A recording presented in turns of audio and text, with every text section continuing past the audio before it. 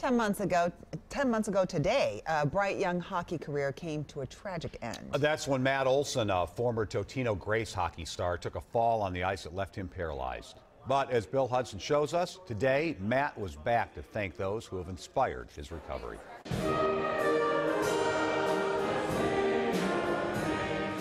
It's a Totino-Grace holiday tradition, Advent Mass for students and families, both past and present, celebrating the Christmas story in symbol, song, and prayer.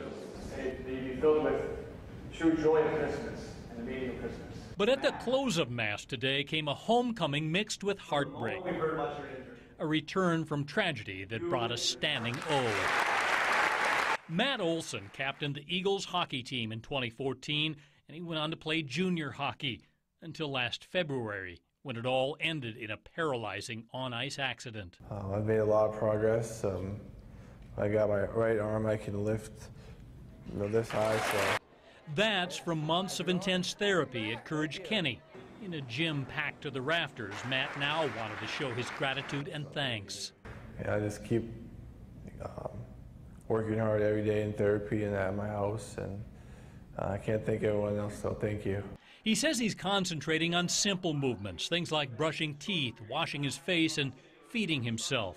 Be more independent with those things, so it's really encouraging and a lot of fun for me to see my progress in that.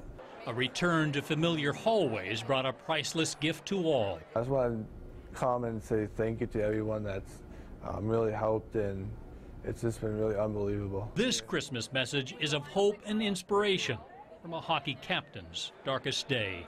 Bill Hudson, WCCO 4 News. In just a couple of weeks, Matt's going to be moving into a more accessible home on the family's property in Isanti. He says it's built to make everyday chores easier. Good luck to him. Yeah, definitely. Well, the